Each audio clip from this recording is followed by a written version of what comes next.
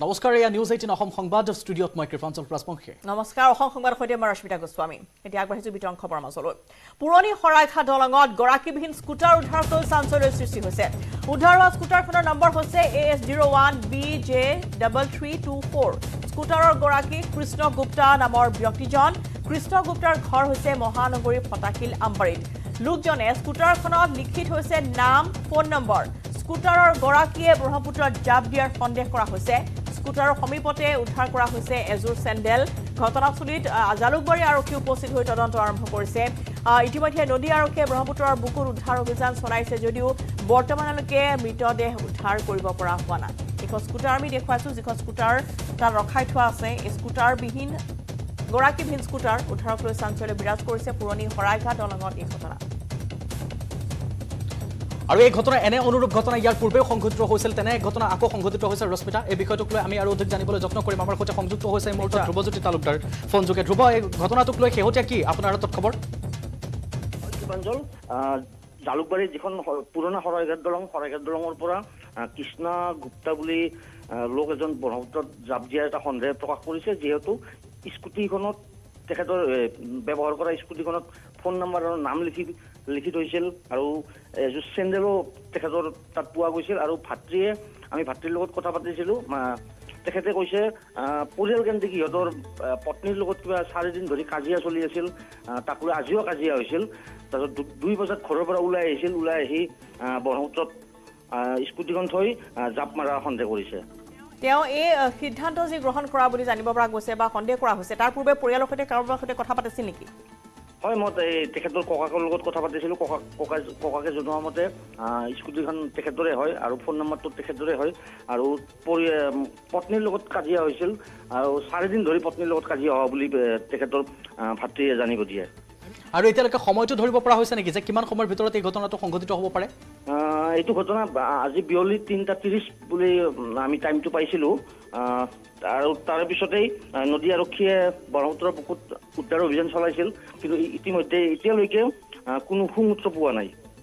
কৃষ্ণ গুপ্তা অৰ্থাৎ পাৰিবাৰিক কন্দলৰ বাবে এইগৰাকী ব্যক্তিয়ে সিদ্ধান্ত গ্ৰহণ কৰা বুলি সন্দেহ কৰা হৈছে কৃষ্ণ গুপ্তাই নিশ্চয় ধ্ৰুৱজ্যোতি কলিতা আপোনাক ধন্যবাদ জনাম আপুনি শেহতীয়াখিনি জনালে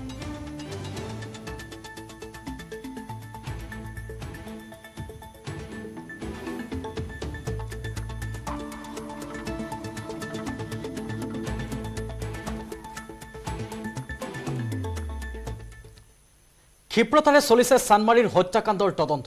আমদাদুল ৰহমানৰ হত্যা সন্দৰ্ভত সোধা পোছাৰ বাবে চানমাৰী আৰক্ষীয়ে আটক কৰিছে 3 কিন্নৰক কিন্তু কোনে আৰু কিয় হত্যা কৰিছিল আমদাদুলক সবিস্তাৰ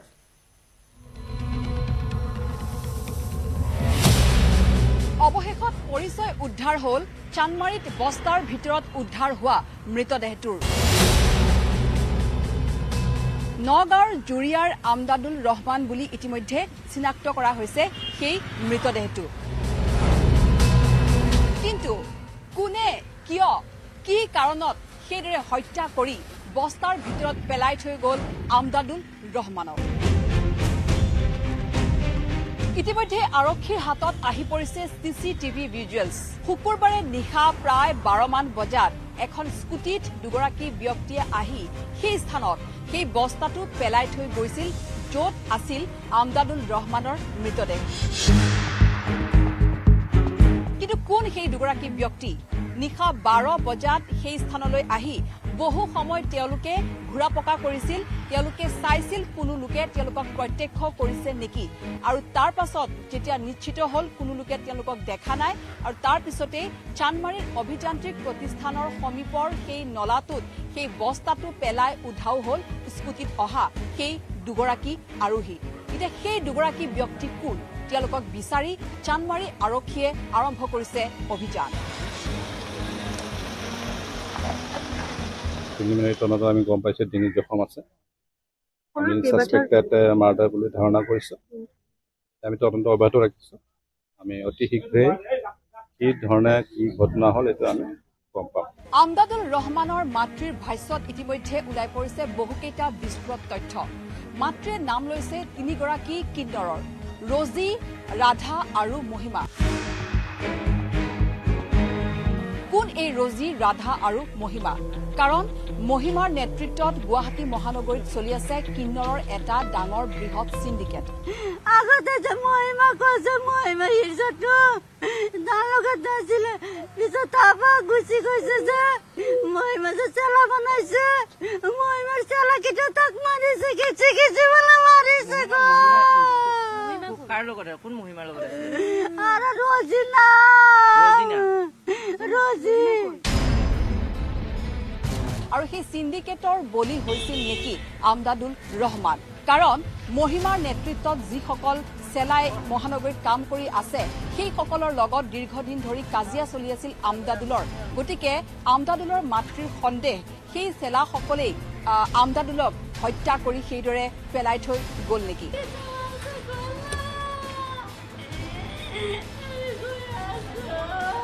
চানমাৰী থানাত জেৰা অব্যাহত আছে কেইবাগৰাকীও কিন্নৰৰ। ইতিমধ্যে বামুণী মৈদামৰ পৰাও 3 গৰাকী কিন্নৰক কৰায়ত্ব কৰিছে আৰক্ষীয়ে। হয়তো অতি সোনকালে অতি শীঘ্ৰেই পোহৰলৈ আহিব আমদাদুলৰ হত্যাকাৰী কোন।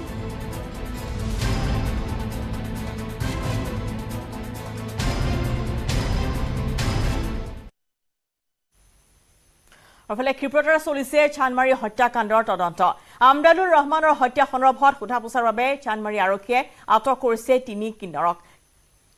আৰু ইফালে মহানগৰীত কেতিয়া কিন্নৰৰ বেশ ধৰি বিভিন্ন অপৰাধমূলক কাৰ্য সংঘটিত কৰি আহিছে একাংশ লোকে, সেই কথা ইতিমধ্যে পোহৰলৈ আহিছে। শেহতীয়াকৈ চানমাৰীত কিন্নৰবেশী যুৱকৰ মৃতদেহ ওলোৱা ঘটনাই পোহৰলৈ আনিছে কেতবোৰ বিস্ফোৰক তথ্য। লগতে অপৰাধমূলক আৰু ব্লেকমেইলিঙৰ জৰিয়তে কিন্নৰৰ ৰূপত ধন সংগ্ৰহৰ আঁৰত আছে এনেধৰণৰ এক সিন্ডিকেট চক্ৰ। আৰু এই চক্ৰটোৰ নিৰ্দেশ আৰু পৰিকল্পনাতে মহানগৰীত এতিয়া কিন্নৰৰূপী একাংশই চলাই গৈছে নানা অপৰাধমূলক কাম কাজ। গুৱাহাটী মহানগৰীত চলি আছে কিন্নৰৰ এক বৃহৎ সিন্ডিকেট। গুৱাহাটী মহানগৰীত আছে কিন্নৰৰ বহুকেইটা ফৈদ। শেহতীয়াকৈ এই কথা পুনৰবাৰ পোহৰলৈ আহিছে চানমাৰীত সংঘটিত হোৱা হত্যাকাণ্ডৰ পিছতেই। কাৰণ চানমাৰীত যি হত্যাকাণ্ড সংঘটিত হ'ল সেয়া হৈছে এগৰাকী যুৱকৰ হত্যাকাণ্ড। কিন্তু সেই যুৱকগৰাকীয়ে তেওঁৰ নিজৰ প্ৰকৃত পৰিচয় লুকুৱাই কিছুদিনৰ পৰা তৃতীয় লিংগৰ ভাও ধৰি অৰ্থাৎ বহুৰূপী তেওঁ ভাও ধৰি মহিলাৰ পোছাক পৰিধান কৰি গুৱাহাটী মহানগৰীত বিভিন্ন লোকৰ পৰা বিভিন্ন সময়ত বিভিন্ন ধৰণে টকা পইচা দাবী কৰি আহিছিল। আৰু এনেকুৱা ধৰণৰ সিন্ডিকেট গুৱাহাটী মহানগৰীত বহু দিনৰে পৰা চলি আহিছে। আৰু বহুকেইটা তেনেকুৱা ধৰণৰ ফৈদ আছে যিসকলে গুৱাহাটী মহানগৰীৰ বিভিন্ন অঞ্চলত তেওঁলোকে নিজৰ এইসমূহ এনেধৰণৰ তেওঁলোকে লোক ৰাখি থয়, চেলা বুলি তেওঁলোকে কয়। আৰু সেইসকলৰ দ্বাৰা তেওঁলোকে ধন সংগ্ৰহ কৰি তেওঁলোকে নিজৰ সিন্ডিকেট চলাই আহিছে। আৰু সেই সিন্ডিকেটৰে বলি হ'ল নগাঁৱৰ জুৰিয়াৰ আমদাদুল ৰহমান। মহিমা চেলাকেইটা গুৱাহাটীতে থাকে, কেইটা মাৰিছে চেলাকেইটাৰ নামটো মহিমা চেলাকেইটা মাৰিছে। নগাঁৱৰ জুৰিয়াৰ আমদাদুল ৰহমান কেৰেলালৈ যাওঁ বুলি কি পাকচক্ৰত আহি পৰি গুৱাহাটীৰ এই সিন্ডিকেট চক্ৰৰ বলি হ'ব লগা হ'ল। কাৰণ আমদাদুলৰ মাতৃয়ে উল্লেখ কৰা মতে নগাঁৱৰ ৰজি আৰু ৰাধা নামৰ 2 গৰাকী তৃতীয় লিংগৰ সহযোগত আহি আমদাদুলে গুৱাহাটী মহানগৰীৰ এই যি সিন্ডিকেট সেই সিন্ডিকেট চক্ৰত ভৰি দিছিলেহি। আৰু যিটো সিন্ডিকেট চলাইছিল মহিমা নামৰ এগৰাকী তৃতীয় লিংগৰ ব্যক্তিয়ে। গতিকে সেই সিন্ডিকেটত ভৰি দিয়াৰ পিছতে হয়তো তেওঁলোকৰ মাজত এনেকুৱা কিবা কাজিয়া পেচাল হৈছিল যাৰ বাবে আমদাদুল ৰহমানক নৃশংসভাৱে হত্যা কৰি সেই ধৰণে বস্তাৰ ভিতৰত বান্ধি পেলাই দিব লগা হ'ল। কাৰণ এই যিটো সিন্ডিকেট গুৱাহাটী মহানগৰীত চলি আহিছে সেই ধৰণৰ বাতৰি ইয়াৰ পূৰ্বেও বহুবাৰ পোহৰলৈ আহিছে, বহু সময়ত তাৰ বাতৰি কৰা হৈছে। কিন্তু শেহতীয়াকৈ এই হত্যাকাণ্ডৰ পিছত সেই কথা পুনৰবাৰ স্পষ্ট হৈছে। আৰু আমদাদুলৰ মাতৃয়ে সেই কথা স্পষ্টকৈ কৈছে যে মহিমা নামৰ এগৰাকী সহযোগীৰ নেতৃত্বত গুৱাহাটী মহানগৰীত এইসকল যি লোক আছে সেই চেলাসকলৰ নেতৃত্বত গুৱাহাটী মহানগৰীত এই সিন্ডিকেট চলি আহিছে। আগতে যে মহিমা কৈছে মহিমা হিৰজটো তাৰ লগত আছিলে, পিছত তাৰপৰা গুচি গৈছে যে মহিমা যে চেলা বনাইছে, মহিমাৰ চেলাকেইটা তাক মাৰিছে, কিচি কিচি বলে মাৰিছে। আৰু সেই সিন্ডিকেটত সোমাই অৱশেষত নিজৰ প্ৰাণ বিসৰ্জন দিব লগা হ'ল আমদাদুলে আমদাদুল হৈছে ঘৰৰ একমাত্ৰ ল'ৰা আৰু আমদাদুল বিবাহিত আছিলে আমদাদুলৰ আছে এটি 12 বছৰীয়া সন্তান কিন্তু তাৰ পিছতো পৰিয়াল পোহপালৰ বাবে কেৰালালৈ যাবলৈ অহা আমদাদুল ৰহমান আহি গুৱাহাটীত সেই সিন্ডিকেট চক্ৰত সোমাই পৰিছিল ঠিকেই কিন্তু কি কাৰণত কোনে আৰু কিয় আমদাদুল ৰহমানক এই ধৰণে নৃশংসভাৱে হত্যা কৰিলে সেই কাৰণ কিন্তু এতিয়াও স্পষ্ট হোৱা নাই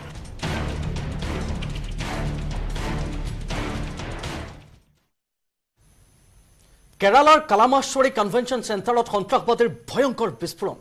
5 ছেকেণ্ডত সংঘটিত 3টা আইডি বিস্ফোৰণত নিহত হৈছে এগৰাকী মহিলা আহত অৰ্ধ শতাধিক লোকক হাস্পতালত ভৰ্তি কৰা হৈছে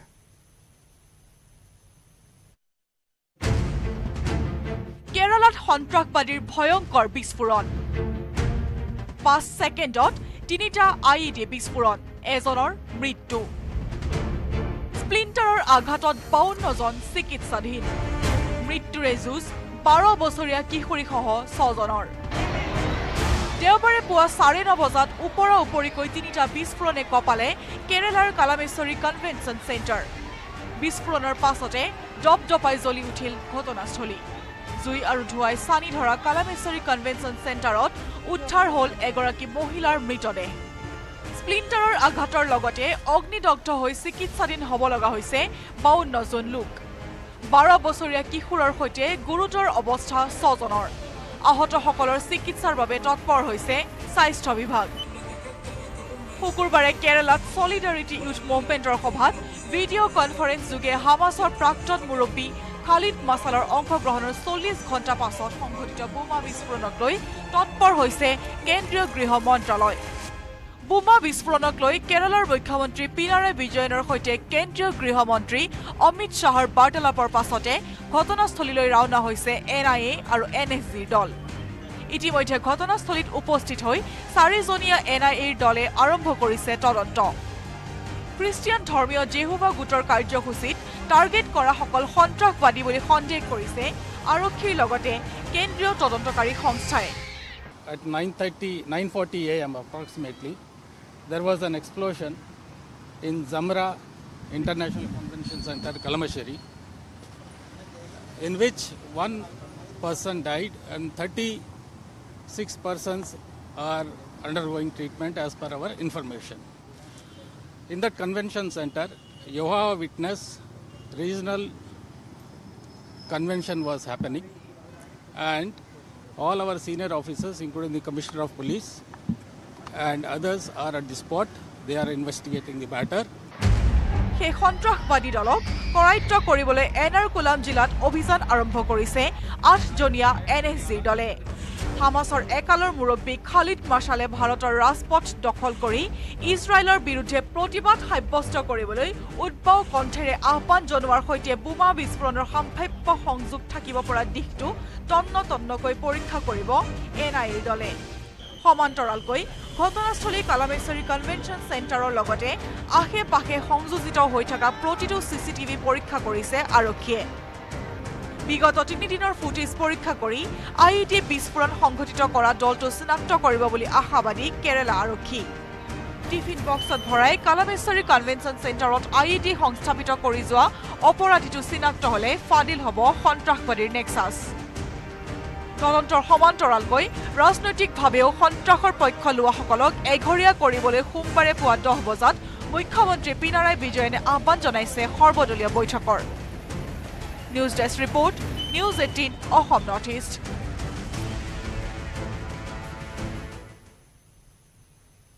IED বিস্ফোৰণৰ পূৰ্বে কেৰালাৰ পেলেষ্টাইনৰ সমৰ্থনত অনুষ্ঠিত হৈছিল এখন সভা য'ত কাটাৰৰ পৰা ভিডিঅ' কনফাৰেন্স যোগে ভাষণ প্ৰদান কৰিছিল হামাছৰ নেতাই ইফালে মাল্লাপুৰমত আয়োজিত এখন অনুষ্ঠানত হামাছৰ নেতাৰ অংশগ্ৰহণক লৈ দেশজুৰি তীব্ৰ প্ৰতিক্ৰিয়াৰ সৃষ্টি হৈছে কেৰালাৰ ইৰ্নাকুলাম জিলাৰ বোমা বিস্ফোৰণ আৰু ইজৰাইল আৰু হামাছৰ যুদ্ধ কি সংযোগ দেওবাৰে কেৰালাত বোমা বিস্ফোৰণ হয় এটা প্ৰেক্ষাগৃহত আৰু জিটো বিস্ফোৰণৰ ফলত এগৰাকী মহিলাৰ মৃত্যু হয় আৰু প্ৰায় 4জন গুৰুতৰভাৱে আহত হয় শনিবাৰে সেই একেই কেৰালাৰ আন এখন জিলাত মাল্লাপুৰম নামৰ আন এখন জিলাত জামাতে ইছলামী নামৰ সংগঠনটোৱে এখন সভা অনুষ্ঠিত কৰে যিখন সভাত হামাছৰ শীৰ্ষ পৰ্যায়ৰ নেতা উপস্থিত থাকে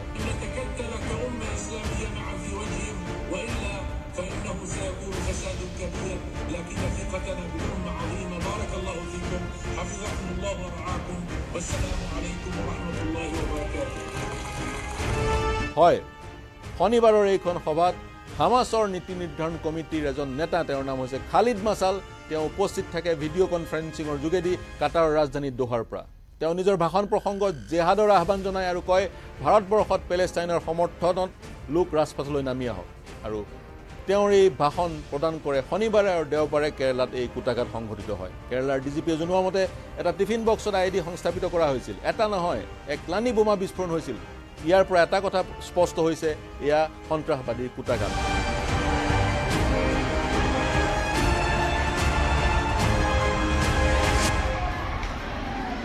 যদিও তদন্তকাৰী প্ৰতিষ্ঠানসমূহে কোনো ধৰণৰ তথ্য সদৰি কৰা নাই কিন্তু হামাছৰ নেতাৰ শনিবাৰৰ ভাষণ আৰু দেওবাৰৰ কেৰালাৰ বোমা বিস্ফোৰণৰ কিন্তু সংযোগ থকাৰ কথা ভবাৰ বা বিশ্লেষণ কৰাৰ বা তদন্তৰ আওতালৈ অনাৰ ফল আছে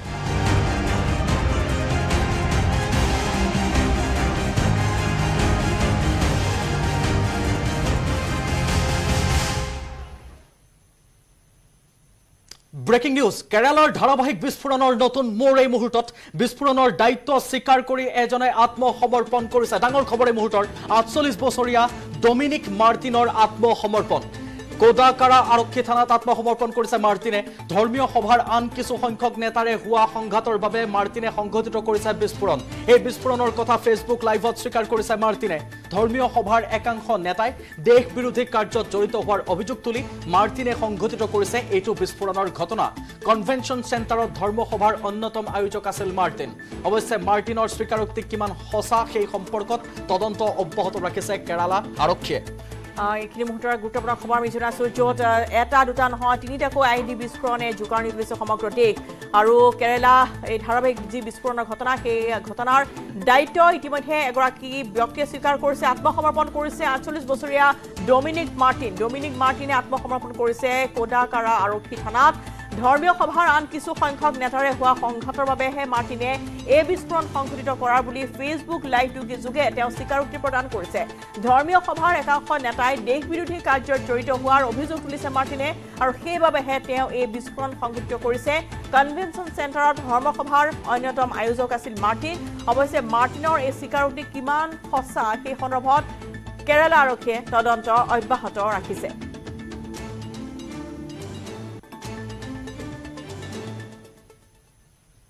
পবিত্ৰ শক্তিপীঠ কামাখ্যা ধামত জঘন্য কাণ্ড নিশা মাতৃৰ সন্মুখতে ধৰ্ষণ কৰিলে এগৰাকী 9 বছৰীয়া কিশোৰীক কামাখ্যা ধামৰ ভিআইপি পাৰ্কিঙৰ সমীপত ব্যক্তিগত ফটোগ্ৰাফাৰৰ কাণ্ডই এতিয়া জোকাৰি গৈছে মহানগৰবাসীক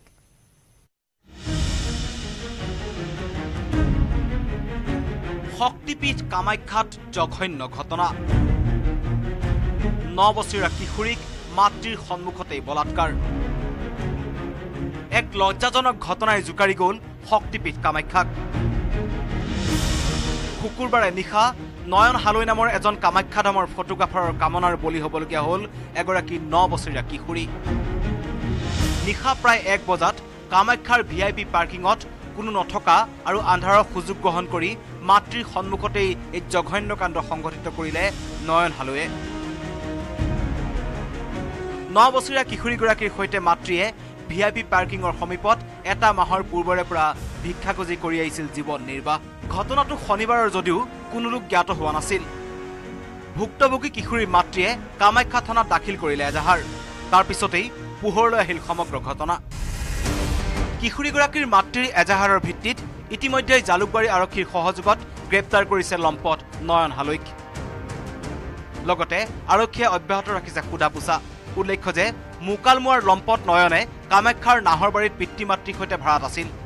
ইফালে সমগ্ৰ ঘটনা সন্দৰ্ভত এতিয়াও মুখ খোলা নাই কামাখ্যা কৰ্তৃপক্ষই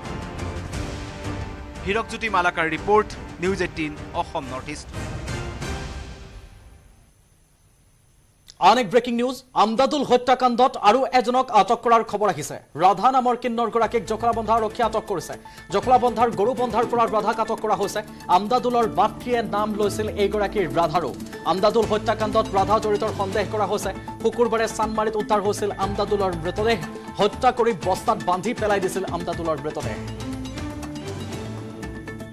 আৰু এজনক আটক কৰা হৈছে আমদাদুল হত্যাকাণ্ডত যেহেতু তিনিগৰাকীৰ নাম লৈছিল তিনি কিন্নৰৰ নাম লৈছিল আমদাদুলৰ মাতৃয়ে আৰু ইতিমধ্যে ৰাধা নামৰ কিন্নৰক জখলাবন্ধা আৰক্ষীয়ে আটক কৰিছে জখলাবন্ধাৰ গৰুবন্ধাৰ পৰা আটক কৰা হৈছে ৰাধা নামৰ কিন্নৰক আমদাদুল হত্যাকাণ্ডত ৰাধা জড়িত সন্দেহ কৰা হৈছে শুকুৰবাৰে চানমাৰীত উদ্ধাৰ কৰা হৈছিল আমদাদুলৰ মৃতদেহ হত্যা কৰি বস্তাত বান্ধি পেলাই থৈছিল আমদাদুলৰ মৃতদেহ আৰু এই হত্যাকাণ্ডৰ সন্দৰ্ভত ইতিমধ্যে আমদাদুলৰ মাতৃয়ে যিহেতু তিনিগৰাকী কিন্নৰ জড়িত থকাৰ অভিযোগ আনিছিল আৰক্ষী থানাত তেওঁ কান্দি কান্দি উল্লেখ কৰিছিল যে এই তিনিগৰাকী কিন্নৰে হত্যা কৰিছে আমদাদুলক আৰু তাৰে এগৰাকী ৰাধা নামৰ কিন্নৰক ইতিমধ্যে আটক কৰা হৈছে জখলাবন্ধাৰ পৰা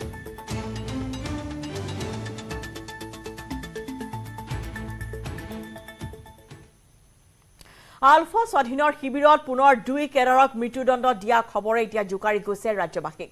ৰাজ্যজুৰি সৃষ্টি হোৱা প্ৰতিক্ৰিয়াৰ পিছতে মৃত্যুদণ্ডৰ বাতৰিক লৈ স্পষ্টীকৰণ দিছে আলফা স্বাধীনে মৃত্যুদণ্ড নহয় 2 কেডাৰক হত্যা কৰা বুলি দাবী আলফা স্বাধীনৰ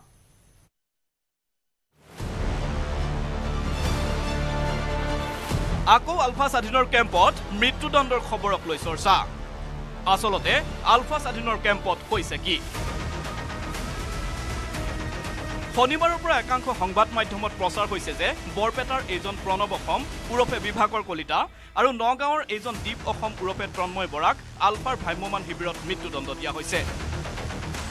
কিছুদিন পূৰ্বে সংগঠনৰ নিম্ন সদনৰ উপসভাপতি এইজন এজেড শিৰোনাম অসম উৰফে লাচিত হাজৰিকা উৰফে সেলিম আলীক মৃত্যুদণ্ড দিয়াৰ খবৰে ৰাজ্যজুৰি চাঞ্চল্যৰ সৃষ্টি কৰিছিল লগতে মৃত্যুদণ্ড দিয়া হৈছিল এগৰাকী নয়নমণি চেতিয়া উৰফে বৰ্ণালী অসমক এজেড শিৰোনাম অসম আৰু বৰ্ণালীক কিয় আলফা স্বাধীনে মৃত্যুদণ্ড দিছিল তাৰ কাৰণ দুদিন পূৰ্বে দিছিল নিষিদ্ধ ঘোষিত বিদ্ৰোহী সংগঠনটোৱে সংগঠনটোৰ বহু পুৰুষ মহিলা নেতা কেডাৰে এজেড শিৰোনাম অসম আৰু বৰ্ণালী অসমৰ বিৰুদ্ধে অসংখ্য অভিযোগ আনে এই অভিযোগৰ ভিতৰত অন্যতম আছিল এজেড শিৰোনাম অসমে কেম্পৰ পৰা পলায়ন কৰিবলৈ চেষ্টা কৰা দুজন কেডাৰক ধৰি নি সংগঠনৰ সংবিধান মতে বিচাৰ নকৰাকৈ গুলীয়াই হত্যা কৰিছিল এজেড অসমৰ কুকীৰ্তি সহ্য কৰিব নোৱাৰি জিএমএছকিউ শিবিৰৰ পৰা পলায়ন কৰা দুজনকৈ নিৰস্ত সাধাৰণ সৈনিক সদস্যক আটক কৰাৰ পাছত শূন্য দূৰত্বৰ পৰা গুলীয়াই হত্যা কৰে আমাৰ সংগঠনত কাউন্সিলিঙৰ ব্যৱস্থা আছে 2-3বাৰ কাউন্সিলিং কৰাৰ পাছতহে এজন সদস্যক বিচাৰ কৰি সভাপতি মহাশয়ৰ অনুমোদন সাপেক্ষে মৃত্যুদণ্ডৰ দৰে শাস্তি বিহা হয় নিজ মৰ্জিমতে এজেড শিৰোনাম অসমে পলায়নৰ চেষ্টা কৰা নতুন সদস্য দুজনক শূন্য দূৰত্বৰ পৰা গুলীয়াই হত্যা কৰি সংগঠনৰ শীৰ্ষ নেতৃত্বৰ সন্মুখত সংঘৰ্ষত নিহত হয় বুলি জনাইছিল গীতাৰ্থত এজন ছদ্মবেশী বিপ্লৱী আছিল তাৰ প্ৰমাণ হ'ল শিবিৰৰ পৰা পলাই যাবলৈ একাংশ সদস্যক গোপন ৰাস্তা দেখুৱাই দি আছাম ৰাইফলছৰ নকলো লাজু খুঞ্চা আদি পোষ্টৰ কোডসমূহ জনাই দিছিল শেহতীয়াকৈ এই বিষয়টোক লৈ পুনৰ চৰ্চা হোৱাত বৰপেটাৰ বিভাগৰ কলিতা উৰফে প্ৰণৱ কলিতাৰ পৰিয়ালৰ মজিয়াত শোকৰ ছাঁ পৰিছে আলফাৰ কি এইয়ে নেকি বিবেচনা যে সৰু সৰু ল'ৰা ছোৱালীবিলাকক নিব নি পেলাই আলফাৰ বেলেগ নাম দিব দি পেলাই মাৰিব আৰু ঘৰত কোনো খবৰ নিদিব আমি এবছৰ আগত মাৰিলে যে ঘৰত কিয় খবৰ নিদিলে পৰেশ বৰুৱাই আমাক উত্তৰ দিয়ক যে তেখেতে ল'ৰা ফৰেনত পঢ়াইছে ডাঙৰ মানুহ ডাঙৰ ভাষণ দিয়ে মিডিয়াত বহুত ভাষণ দিয়ে নিউজত বহুত চেনেলত বহুত কথা কয় কিন্তু সৰু সৰু ল'ৰা ছোৱালীবিলাকক কিয় নিব খোজে কেম্পৰ পৰা পলায়ন কৰা 2 সদস্যক বিচাৰ নকৰাকৈ নিজ খেয়াল খুচি মতে এজেড শিৰোনাম অসমে গুলীয়াই হত্যা কৰাৰ অপৰাধতো দোষী সাব্যস্ত হৈছিল শিৰোনাম অসম শিৰোনাম অসমক মৃত্যুদণ্ডৰ কাৰণৰ ভিতৰত এইটো এটা অন্যতম কাৰণ বুলি আজি আন এক প্ৰেছ বিবৃতিত সদৰি কৰিছে আলফা স্বাধীনে ইপিনে এই ঘটনাক লৈ অসম আৰক্ষীৰ সঞ্চালক প্ৰধান জিপি সিঙে কৰা এক মন্তব্যক লৈ কঠোৰ ভাষাৰে সমালোচনা কৰিছে আলফা স্বাধীনে ডিজিপি জিপি সিঙক গুপ্ত হত্যাৰ চৰ্দাৰ আখ্যা দিছে আলফা স্বাধীনে উল্লেখযোগ্য যে আলফা স্বাধীনৰ মুৰব্বী পৰেশ বৰুৱালৈ পীযুষ হাজৰিকাই অনুৰোধ কৰিলে এনেদৰে তেখেতসকলো মূল খুঁটিলৈকে আহিব লাগে আলোচনা হ'ব লাগে অসমৰ ভাল হ'ব লাগে অসমৰ ৰাইজৰ ভাল হ'ব লাগে যিহেতু শান্তি নহ'লে প্ৰগতি নহয় কিছুমান দাবী থাকে এই দাবীসমূহতো কেন্দ্ৰীয় চৰকাৰে পৰ্যায়ক্ৰমে পালন কৰি গৈ আছে মূলতঃ আলফা স্বাধীন আছে আলফা স্বাধীনক আজি আকৌ মইতো সাধাৰণ মানুহ তথাপিতো চৰকাৰখনৰ মন্ত্ৰী হিচাপে আলফা স্বাধীনক বা পৰেশ বৰুৱা ডাঙৰীয়াক মূল খুঁটিলৈকে আহিবলৈ আহ্বান জনাইছোঁ ইপিনে আলফা স্বাধীন সন্দৰ্ভত মন্ত্ৰী জয়ন্ত মল্ল বৰুৱাই এইদৰে ক'লে এই পন্থাটোৰ লগত জড়িত লোকসকলৰ ওপৰত আমি চৰকাৰীভাৱে কি ক'ব আমি এটা কথাই সদায় আগ্ৰহ প্ৰকাশ কৰোঁ যে অসমখন এতিয়া বিকাশৰ দিশেৰে আগবাঢ়িছে আলফা স্বাধীনৰ সকলো নেতালৈকে এটাই আগ্ৰহ থাকিব যে মুখ্যমন্ত্ৰী ডাঙৰীয়াৰ নেতৃত্বত চলাই বিকাশৰ মহাযজ্ঞত সকলোৱে সহায় সহযোগিতা আগবঢ়াব bureau report news 18 Assam north east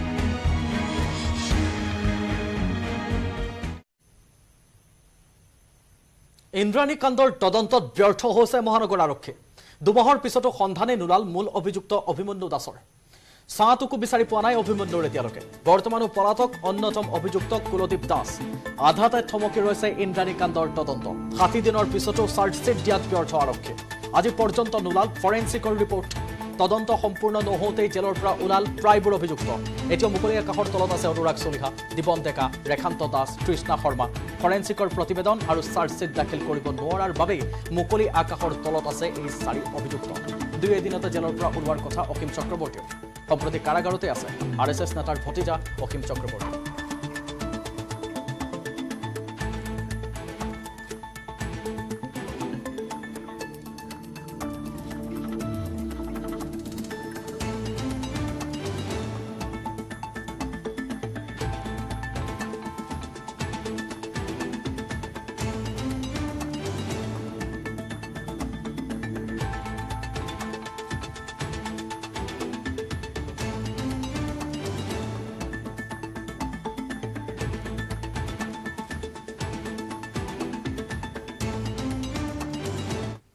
প্ৰধানমন্ত্ৰীৰ মন কি বাতত স্থান পালে মহানগৰী এখন বিশেষ বিদ্যালয়ৰ প্ৰসংগ ইফালে হুজাইত বিজেপি কাৰ্যকৰ্তাৰ সৈতে মোদীৰ মন কি বাত শুনিলে মুখ্যমন্ত্ৰী হিমন্ত বিশ্ব শৰ্মাই প্ৰধানমন্ত্ৰীৰ 106 সংখ্যক মন কি বাতত আকৌ অসমৰ প্ৰসংগ एक निरंतर काम कर रहा है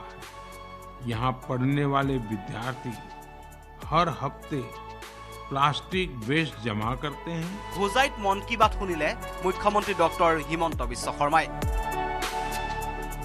স্বচ্ছ ভাৰত অভিযানৰ উদাহৰণ দি প্ৰধানমন্ত্ৰীয়ে উল্লেখ কৰিলে গুৱাহাটীৰ এখন বিশেষ বিদ্যালয়ৰ প্ৰসংগ ईंटें और चाबी की चेन जैसे सामान बनाने में होता है यहाँ स्टूडेंट्स को 2016 চনত প্ৰতিষ্ঠা হোৱা গুৱাহাটীৰ পামহিৰ অক্ষৰ বিদ্যালয়খনে ছাত্ৰ ছাত্ৰীক বিনামূলীয়া শিক্ষাদান কৰাৰ লগতে প্লাষ্টিক প্ৰদূষণৰ ভয়াৱহতাৰ সৃষ্টি কৰি আহিছে সজাগতা प्लास्टिक वेस्ट जमा करते हैं जिसका उपयोग इको फ्रेंडली ईंटें और चाबी की चेन जैसे सामान बनाने में होता है মাছুলৰ বিনিময়ত ছাত্ৰ ছাত্ৰীসকলে বিদ্যালয়খনলৈ আনে ঘৰত জমা হোৱা প্লাষ্টিকৰ পেলনীয়া সামগ্ৰী প্ৰধানমন্ত্ৰী মোদীৰ মন কি বাতত অসমৰ বিদ্যালয়ৰ প্ৰশংসা শুনি আনন্দিত হৈ পৰিল মুখ্যমন্ত্ৰী ডক্টৰ হিমন্ত বিশ্ব শৰ্মা প্ৰধানমন্ত্ৰী নৰেন্দ্ৰ মোদী ডাঙৰীয়াই আজি মন কি বাতত অসমৰ এটা উজ্জ্বল উদাহৰণ স্বচ্ছ ভাৰতৰ তাকো দাঙি ধৰিছে প্ৰধানমন্ত্ৰী ডাঙৰীয়াক মই ধন্যবাদ দিছোঁ লগতে লংকাত আজি ভাৰতীয় জনতা পাৰ্টিৰ কাৰ্যকৰ্তাসকলৰ সৈতে একেলগে মন কি বাত অনুষ্ঠান উপভোগ কৰিব পোৱাৰ বাবে মই নিজকে ধন্য মানিছোঁ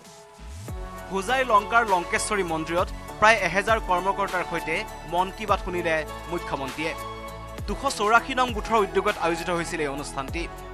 মুখ্যমন্ত্ৰীৰ লগত উপস্থিত থাকে মন্ত্ৰী জয়ন্ত মল্ল বৰুৱা আৰু পীযুষ হাজৰিকা হুজাইৰ পৰা প্ৰণৱ শৰ্মাৰ সহযোগত bureau report news 18 Assam north east চাইলহক Assam সংবাদৰ headlines news headlines আগবঢ়াইছে সিগমাছ এভৰিডে স্পাইচেছ